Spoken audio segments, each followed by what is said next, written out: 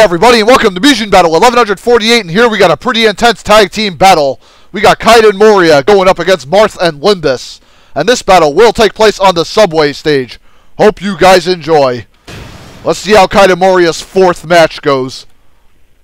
This time they gotta battle the Fire Emblem characters. Let's see how they do. Moriya starts off approaching Marth with a sweep kick. Let's see, and now Lyndis carving into Kaede, and Kaede battling back with his sword stroke. Moriya pairing off with Marth. Let's see, Marth trying to stay back here as Moriya jumps in there with his sword slashes on Marth and Lyndis, pinning him in the corner with a multi-hit sword slash combo. Let's see, Lyndis gets an aerial sword slash, knocking Moriya down. Marth doing some rapid jabs, and Moriya grabs him and throws him right into Kaede's aerial sword slash, and Lyndis already taken out. Marth pinned between Kaede and Moriya there, not a good spot to be in. And Kaede does a nice sword stroke combo on Marth, taking him down. Wow.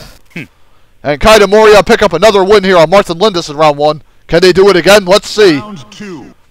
Alright, let's see. Moriya does a nice dash sword stroke, gets right behind him, and now Kaede tacking on some sword strokes. Marth trying to block. Marth gets knocked down by Kaede's sword stroke into a lightning blast attack. And Lyndis jumping around, gets jabbed by, Kaede Moriya doing like a jab block combo on Marth and Lyndis. And Marth pinned there, and Lyndis already taken out of the fight as Kaede gets a double sword uppercut on Marth. And now Kaede doing some jabs to Marth, then a lightning strike sword slam on Marth, grounding him. Good God. And not even the Fire Emblem characters had a chance against Kaede Moriya. Damn. Kaede Moriya still continuing to impress, folks, as they pick up their fourth tag victory. Alrighty, folks. Hope you guys enjoyed that quickie, and stay tuned for Mugen Battle 1149 coming soon. Later, all.